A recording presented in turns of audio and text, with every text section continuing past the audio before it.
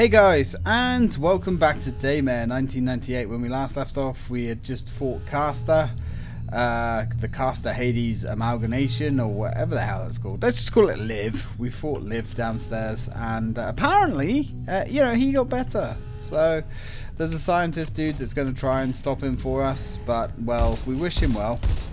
But we're going to continue trying to escape, because that seems to be the more pressing matter right about now. We are extremely close to the end of the game now, so let's just keep pressing. Come on, Raven. The end is finally in sight. We've got a couple of interesting sections coming up. They are... Oh, fuck me. Look at this guy. You stiffly piece of shit. I don't know what that means, but it means he's dead now and we're not, which is good, you know. Right, so we're going to be switching over to the new stuff, the good stuff, the stuff that we've been basically saving for the entire game. Look at these guys. Oof. Gets worse here. Gets way worse. They're just like standard bullets. Ugh. Standard bullets, man. Standard load ain't for every road. That's true. And it's definitely true here. Let's get the light on. Evening. Get the fuck out of here. Sit your ass down and shut up. Daddy's in town. This bit is rough. There's our old friend. He's angry. He's pissed off. But luckily at the moment he's very slow. I gotta get out of here immediately. Now we have to do a QTE here. Which, not gonna lie, really sucks. But he's gonna like slowly drag his ass towards us. At least for now. Now, we've got all these explosive gas tanks all over. We're going to have to use those as and when we need them. But that's not yet, so we're good. What we need to do is unlock these doors. And then once we've unlocked those doors, we have free reign over this place.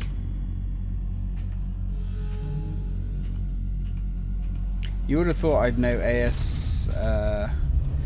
A.S.D.W. off by heart, but dyslexia is a harsh mistress, and it doesn't work like that, Chief. So let's get going, shall we? I think by the time we get this far, he's actually started running, which is bad news. But the worst thing about this situation is he now has a one-hit kill. If he yeah, there you go. If he catches us from now on, it's a one-hit kill. But they have added like a cool little, you know, death animation finisher. So I can appreciate that. You really, really, really need to be quick here. As soon as you've unlocked that final door, I think that's when he starts running. Can't really remember exactly like his pattern, but I think it's something like that. Now, from doing some digging in the old forums on the interwebs, a lot of people actually gave up here. You know, rage quit, whatever you want to call it. And I can kind of see the problem, but the thing is, like, it's honestly, it's really not that bad once you understand how this works. Kind of like him in that last chamber. You know, a lot of people said that it was so difficult it like actually ruined the game. I can kind of understand what they mean, but again, like, once you realize how that section works, it's really not that bad at all. You know, there's a very easy method to defeat the guy. Okay, now I think he's going to start running at us, which is problematic. Now, shooting these Uh-oh, that's bad. Shooting these will actually slow him right down. But, oh, there's my alarm going. I can actually hear him. Now running behind me, which is kind of concerning. So we're just going to knock him down. We're going to grab that and we're going to activate the elevator. Now this elevator... Oh, what? You saw that? He was actually down, unconscious. But okay, so here's what I'm thinking with this bit here. I think because enemies don't have any frames between standard state and attack state, I think because he had already started his state to get up, he was already up. You know, there's no iframes or anything like that. That is really bad game design. Or maybe it's not even bad game design, it's just lack of, you know, programming experience. So, let's try that again, shall we? Right, let's try that, shall we? Try that once more with feeling, as we like to say around these parts.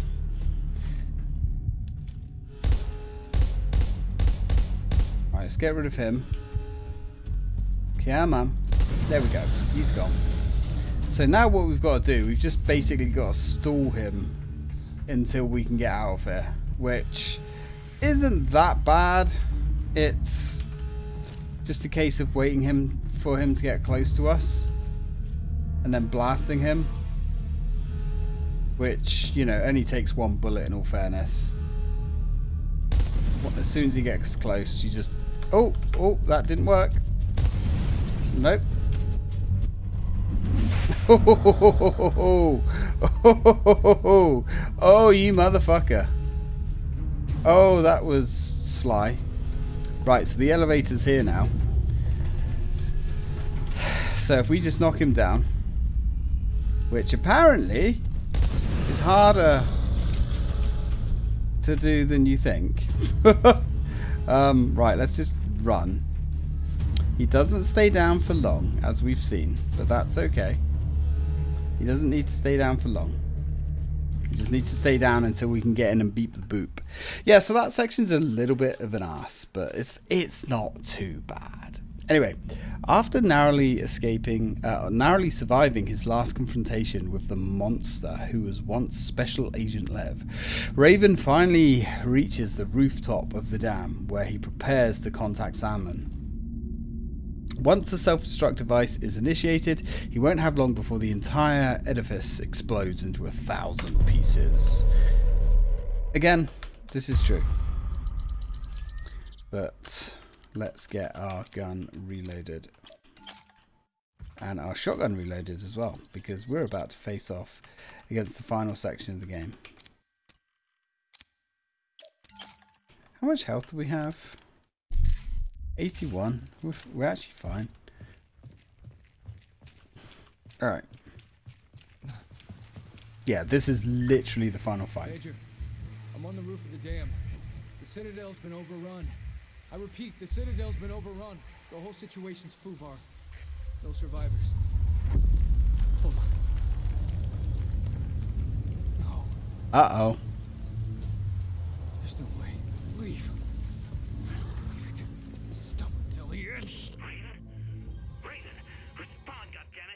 God damn it! Well, luckily, the good news here is we've just got to straight up fight him until he dies. The other good news is there's unlimited ammo around, so we don't really need to worry about ammo. There are zombies around, but we don't have to worry about them too much either. Oh, that's not good. That's not good. You don't want to get grappled by these guys. And I don't know if Liev here is a one-hit kill. I'm not 100% sure of that either. That thing there has unlimited ammo in it. And we want that unlimited ammo. You better believe it. That's going to kill us, isn't it? Yeah. This is the problem with explosives. they have an absolutely colossal explosive area. So I don't like to rely on them. The good news, of course, is you don't have to rely on them.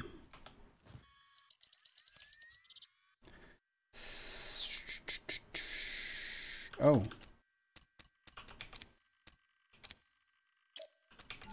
Okay. You know what? Let's just use the shotgun for now. Because like I said, the shotgun actually does, with the slug ammo, is actually more powerful. I don't know how much more powerful it is, but apparently it's more powerful. So that is what we're going to do. We're going to go with that until we're out.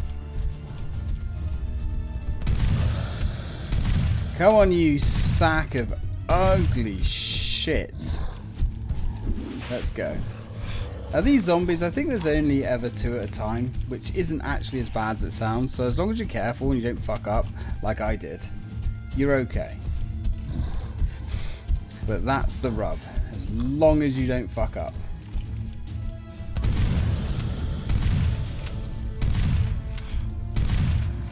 Now these slugs, in theory, should have quite the range on them. Because they're slugs. Whether they do, I don't actually know. Here he comes. They don't actually seem to have a spread pattern like a slug, I'm going to be honest. In fact, absolutely not. Come on. Let's get a couple of Action Express magazines just to tide us over. And we're using the standard shotgun shells as well, which is not what we want. Yeah. There we go. Now we're using the good stuff. Okay, cool. Alright. Good. I mean, I say we're using the good stuff. We've still got to actually reload, which is the problem. There we go. There we go. That's why we get paid the big bucks. Right, let's... Ooh, fuck you, you little skinny cunt.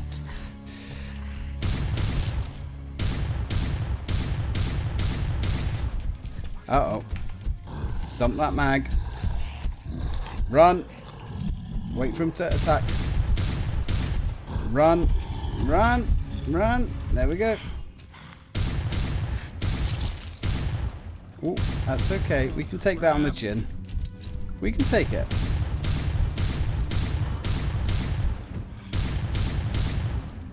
Right, let's go grab some more AE magazines. 1, 2, 3. Okay, we got 3. That's fine. Get off me. Get off. No. You're not here to bite me, friend. Quite the opposite. I'm trying as hard as I can to reload. Oh. Right. It's very difficult because when you're pushing all the buttons that you need to run, you can't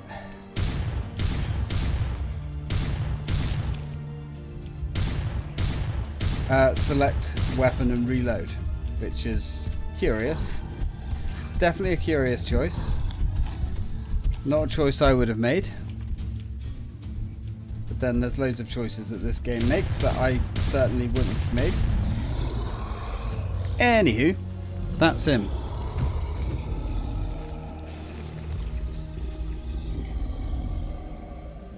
Nice one, kid. You really put that shithawk in a fucking coma. Major! Major! That's hard to believe. I didn't think Liev could get any nastier than he already was. Come on, we need to get out of here. The dam's gonna blow. Right, we better hurry. Hit it! Raven, go get out of here!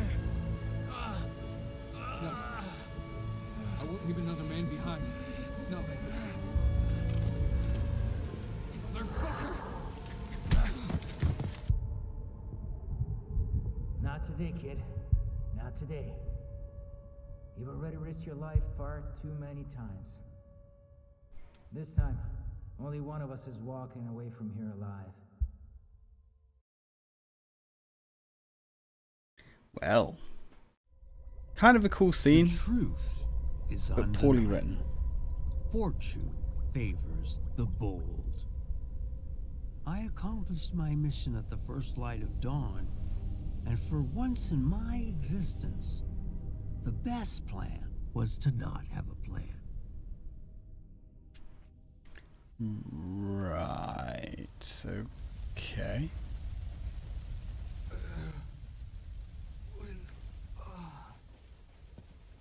Aiden! How in the hell did you... Where? Oh no. Sorry to disappoint you, kid. I guess the great Sandman ain't so great after all. But after all of the lives lost, at least I managed to save one. What's going on? By all rights, you should be dead. And you're not. Wait. What? Alex did that to you. That fucking guy!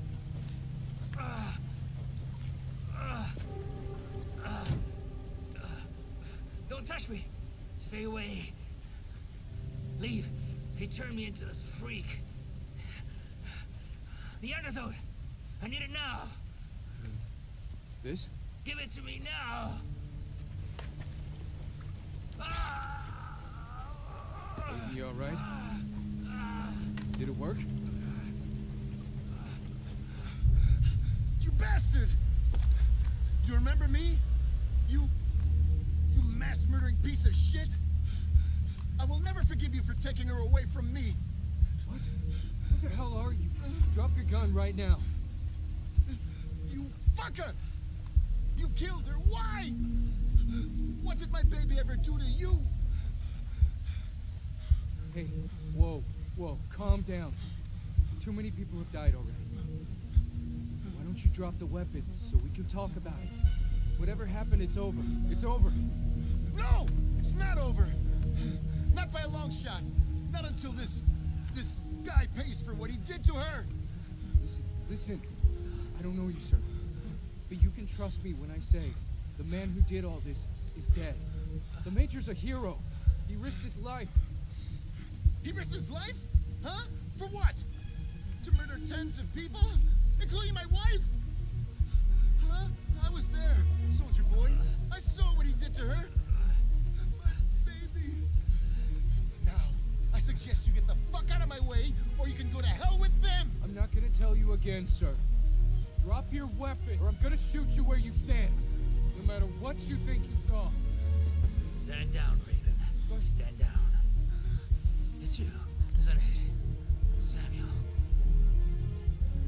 How do you know my name? Because I know more than what you think.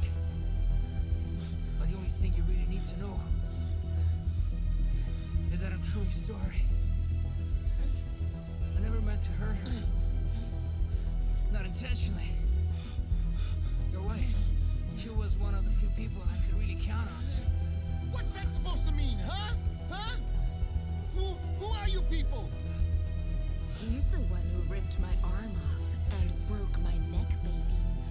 While you just stood by and watched me die. No, that's not what happened. That's not how... That's not... She's dead! Sam, baby, are we really gonna argue over semantics? Just look at yourself. You're nothing but a frightened lab rat. Shut up! That's all you want. Shut That's up! all you ever Shut were. the fuck up! Just shut your mouth. Samuel, Stop! Just don't say another goddamn word! These people know everything about you. fight it, They Samuel! always used you for their advantage. No! They This own isn't you, real! Sam. You She's made dead! company property. Don't listen to her, Since the Samuel! moment you were born. Damn it! The voice isn't Sarah!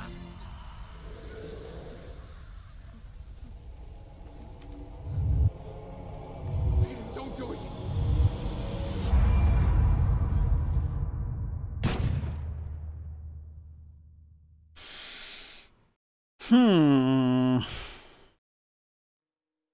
So, what could have actually been a pretty interesting dynamic between the three of them, it's just it's just so poorly written. Yeah, and unfortunately, it doesn't really have any weight to it. But we're going to find out a lot more about Sarah, and well, she's been playing the field a little bit. She's not just Samuel's wife. I guess that's probably somewhat obvious. Now, we don't ever find out what happened with Sandman and Sarah. I don't know if he actually did kill her or not. I suppose that's up to your interpretation. I mean, maybe she was a zombie when he got there. I don't know. Not sure. But that's one of the game's problems, that it doesn't really fill any of this stuff in. And we're going to skip all this because we're on a time limit. And as for the gunshot, I don't know who died. Sam and Sarah. But we're going to find out a little bit more about her now in the epilogue.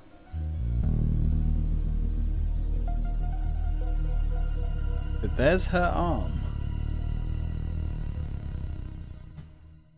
And it looks like it's had the chip removed. So we get this like first person section now. But why would Sarah have a chip? Gene signature confirmed. Welcome back, sir. Boot up the register. Ready to receive. Mission report K731. Personal code FG9565061. Mission status completed. The material requested has been recovered. Of those involved, there's no one left. At least no one who knows what's really going on.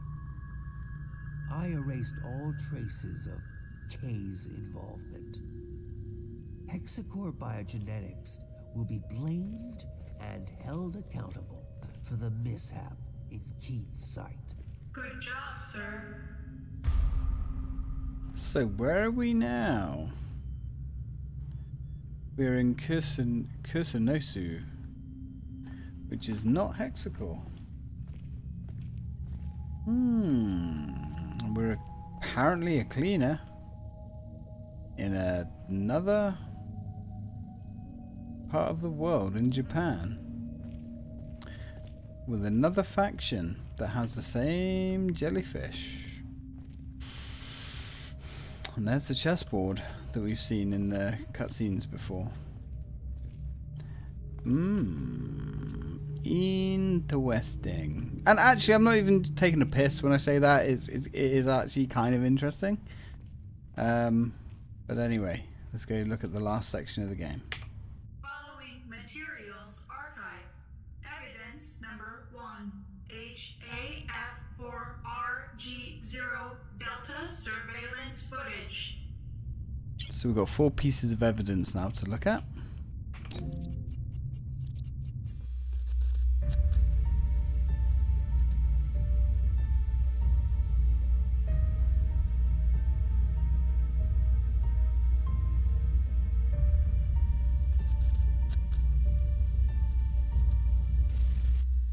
Sandman fired first. Evidence number 2. Intercepted voice messages of Major Sandman Vulcan.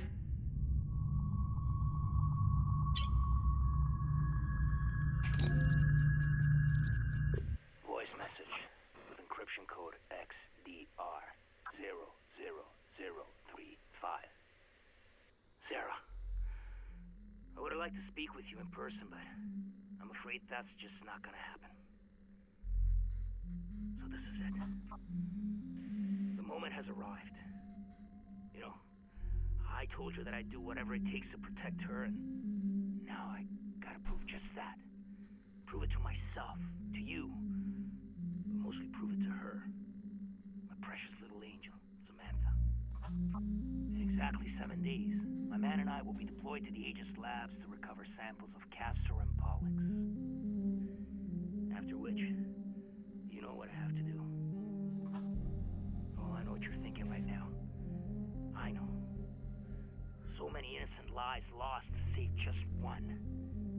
But she's my baby girl. So listen up. I want you to leave Keen's sight, you and your Samuel, and get as far away from the city as possible. The gears of destruction are already in motion, and nobody can stop them now. And even if they could, I wouldn't let them. So, if one day my conscience does feel a little less guilty, it'll only be because I've not only saved my daughter's life, but yours as well.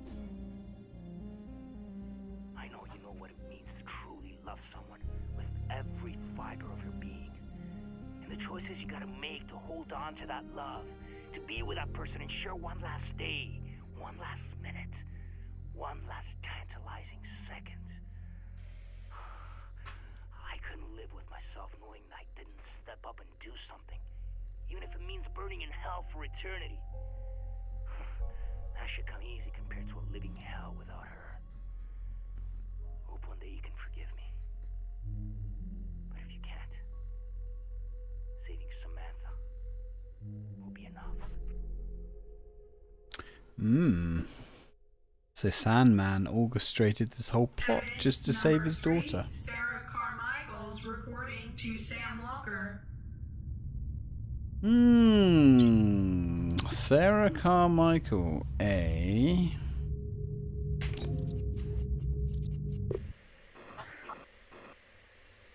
tape that we saw right in the beginning. I've been waiting for this day to was come, missing. wishing I didn't have to tell you the things you're about to hear. Yet, here goes nothing. The more elaborate the lie, especially one as grandiose and brazen as this, the more difficult it becomes to explain. I should have waited for you to come home, to speak with you in person, but I just can't do anything but record this. You won't be home before dark, by which time it'll probably be too late. There's a good chance they'll come here looking for me. They. I guess you're wondering who I'm talking about. What I'm about to say will change your life forever. Change my life, too. What's happening, one way or another, was inevitable. But at the cost of many thousands of lives, it will also mean the end of our relationship. Listen to me. By now, all of Keen's sight is lost. He did it.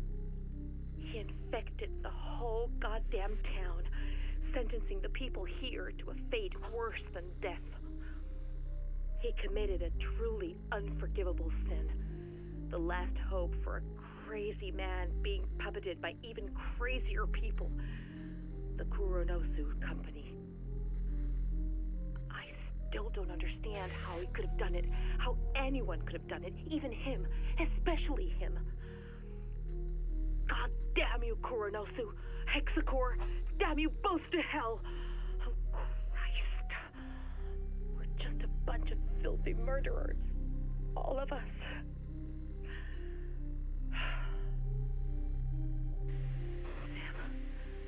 Listen. What I wanted to say, if I wasn't a coward, is that even though I've always loved you, I've never been completely honest with you. Beneath this city, behind your disease, lies a tangled web of secrets linked to the company. I would have told you sooner rather than being obliged by this tragedy, but I couldn't, and wasn't ready yet. I was afraid of how it might affect us. Sorry. It kills me to tell you this, but I'm not who you think I am. You already know that I work for Hexacore, but what you don't know is that my job isn't limited to mere administration. My field of expertise is actually the supervision of research studies, monitoring one of our most important tests. You. For decades now, our government has been experimenting in its own backyard, testing chemical weapons on an unsuspecting America. The project is called Truman, and Keen-Site is one of the most illustrious testing zones, with Hexacore overseeing the whole shebang since the 40s.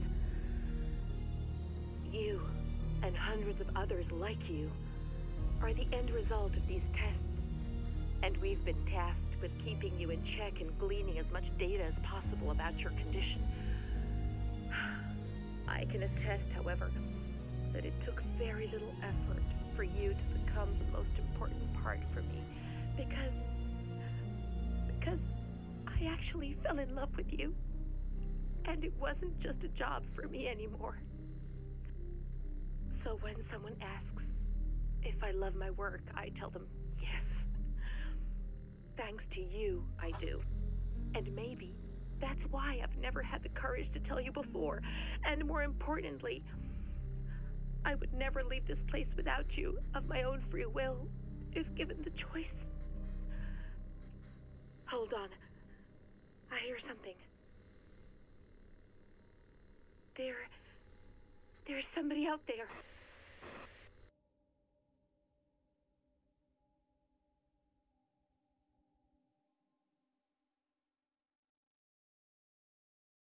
Evidence number 4, ID tags of Sarah Carmichael, Hexacore Biogenetics Supervisor, code 27.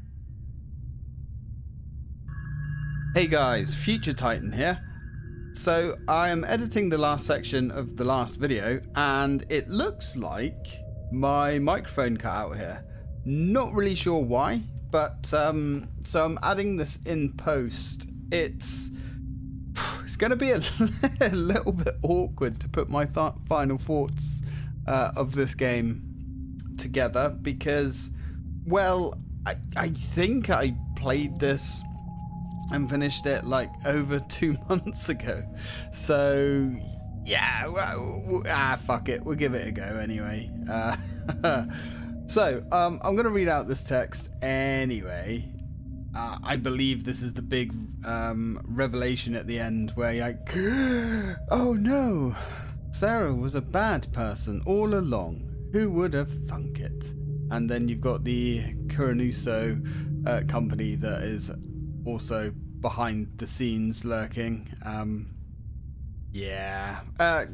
Like, I don't remember a huge amount like that about the intricacies, but I guess it didn't have much of a lasting appeal on me. Anyway, so June 20th, 1991. I did it. I'm finally in charge of one of the most important research studies in the country. It took years to perfect the Truman Project, together with those yes men at Hexacore, maybe longer to convince that Washington DC dinosaur, Murphy, to put me in charge of the whole operation due to their backwards way of thinking.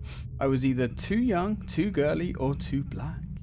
But in the end, they had no choice but to recognize the crowns of my achievements. In under 30 days, I'll be transferred to Keen-Site. From what the company tells me, it'll be a one-way trip, and maybe, just maybe, that's what excites me the most. Aha. Yep. And now I'm going to have to like fast forward my video here. Turn the page. There we go. January 4th, 1992. I've only been here a few months, and I think I've already tucked myself snug as a bug into this rural community. Sometimes I feel a little bit sorry for the people of Keen-Site, or maybe it'd be better to refer to them by their proper names, guinea pigs. Other times I envy them, their simple small-town lives filled with small-town values. After all, the company ensures that they're safe inside their giant petri dish. Closed off from all the shit of the outside world, I'd like to think that I too have helped to create a sort of paradise. Yeah, or perhaps another circle of hell. I'm not quite sure. Yeah, kind of a shitty thing to say when you're like envying these people, even though you're, you know, committing horrible crimes and researching them and mutilating them and experimenting on them. Yeah, you can see this Sarah character is kind of a fucking bitch and deserved everything she got. But anyway, so let's continue, shall we? The most difficult part of the Truman Project is officially underway, or at least in regards to my active role in the field. All research stationed here must have frequent contact with subject in order to control it, and I'm no exception to the rule. Indeed, I'll have to lead by example. At any rate, tomorrow I'll meet my special to be monitored, and judging from reports, it's clear that this one will possibly be the most important part in the whole study. I'll have to be on my best behaviour once again. Meanwhile, I've been scratching at my arm for days. Just because everybody got the same chip integrated into their arm doesn't mean it's a good thing. After all, we're researchers, not guinea pigs the government is experimenting on with the program. Unfortunately, however, these are the rules of the game, and I can't back out now. Nah. Oh, you got a little chip in her arm. Oh. Oh, someone's going to remove that chip later. Yeah, man. Wait for the page to turn. There we go. January 7th, 1994. Oh, Jesus. I haven't felt this good in years. The Truman Project is proceeding as planned. Not to mention the experiment, too. I just can't hide my excitement thanks to the work I've been doing on my subject. That being said, this isn't exactly an official report. I could say my subject, Sam for short. The person I've been tracking and recently approached. Well, I'm starting to think something peculiar is happening. I know I shouldn't get this attached, but the company's asked me to get closer, and the heart wants what the heart wants. Damn it. Go back. Oh god, this is so bad. The heart wants what the heart wants. Where's the harm in that? Yeah, because fuck Sam. Fuck playing with Sam. Who is he? He's just a maggot, right? May the 4th. Ooh, May the 4th. 1994. With the recent transfer of high-level personnel to the new office space atop the dam, we find ourselves butting heads with the men from the Hexacore special units. Mind you, Hades agents look like rock-hard war machines who seldom interact with anybody outside their circle, and the HRF pilots seem to be normal kids despite their demanding tasks. The company often gives them, though one in particular seems to be catching the attention of all the office ladies. His name is Hayden, though everyone's been calling him Sandman after the mishap in Groom Lake. I have no idea how he made it out alive, but I'd like to know more. Oh, Sarah. One man's just not good enough for you, is it? September 22, 1994. Hayden. What an extraordinary man. Oh god, even I'm getting a bit hot here. Oof, even in the face of the difficulties he's endured, somehow I got him to open up about his past again, and discovered that his wife left years ago because she couldn't bear the weight of his job. Oh, this crashed. She even left him to take care of their only daughter, baby Samantha.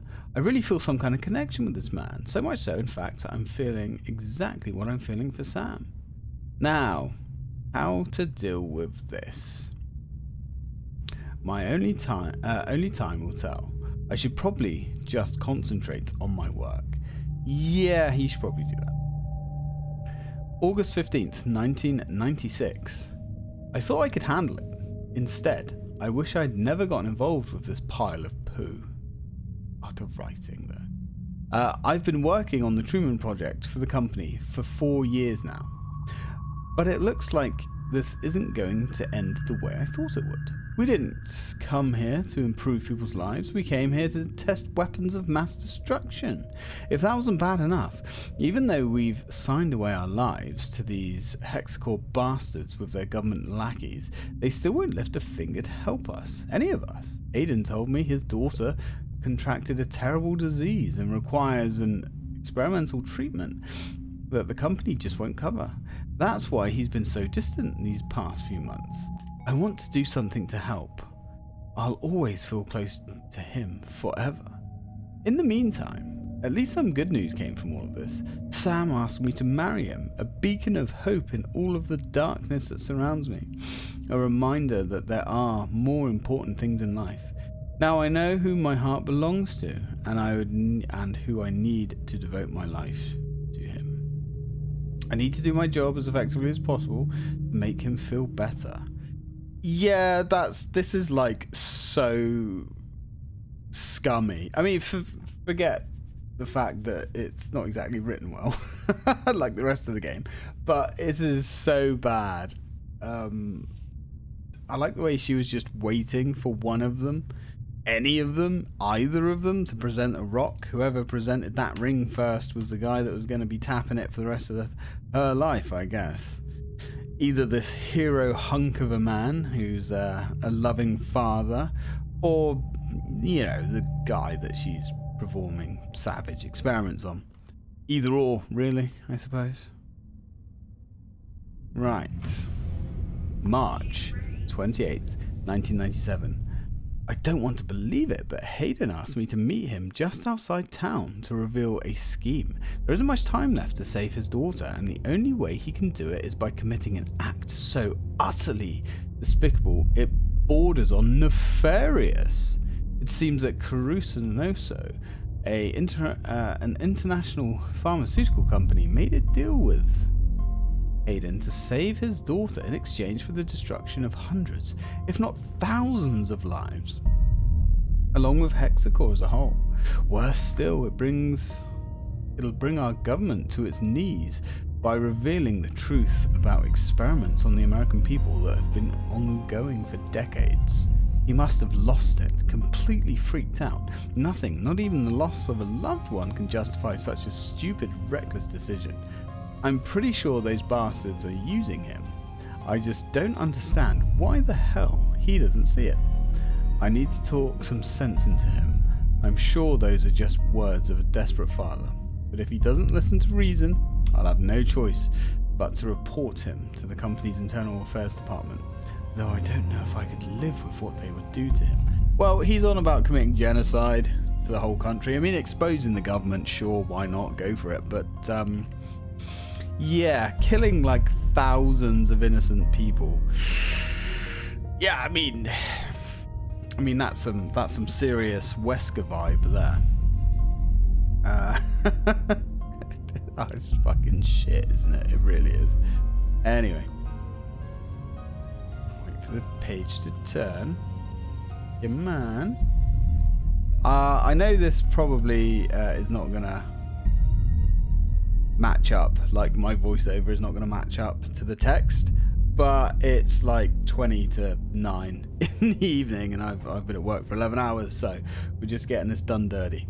July 14th, 1997. Hayden left the base and took a few days leave. Sadly, his daughter Samantha didn't make it. Her little heart gave out just 2 days ago. I feel sorry for him. But this could be a blessing in disguise. Now he won't have any reason to enact that nefarious scheme of his. From what I gather, he's got a long journey to the medical center where she was being treated. Though I'm sure he'll come back soon, and when he does, I'll be there to support him in whatever way possible. Oh, Sarah, you piece of shit. Bear in mind, she's married to Sam at this point. You know. And, yeah, I mean... There's the big information revelation right at the end of the game. And that, as far as I'm aware, actually completely wraps up this game. So, final thoughts, I suppose. It was... I mean, it was trash, but it was entertaining trash.